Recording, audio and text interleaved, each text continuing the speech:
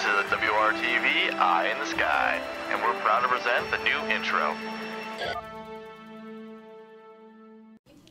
In basketball news, girls 8th grade, junior varsity, and varsity play at home tonight against Lowville at 5, 5:30, and 6:15.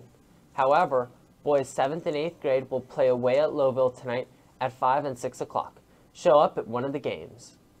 As you can see, WRTV is under construction and we will be back with our regular news tomorrow.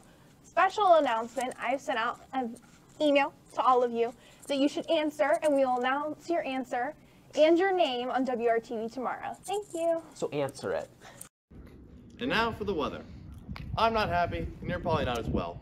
I was expecting there to be at least a delay today, but that didn't happen, even though my bus was slipping on the way in. But besides this, our weather forecast for today is overcast with the possibility of snow flurries throughout the day, a high of 34 degrees and a low of 27.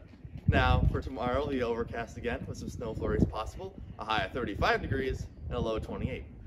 Well, if you're disappointed about not getting a snow day today, then just wait till Wednesday, as there's a winter storm rolling in, and this could bring snow and some sleet. So, I'm predicting to be at least a delay. This is Weatherman Jack, starting a snowball fight.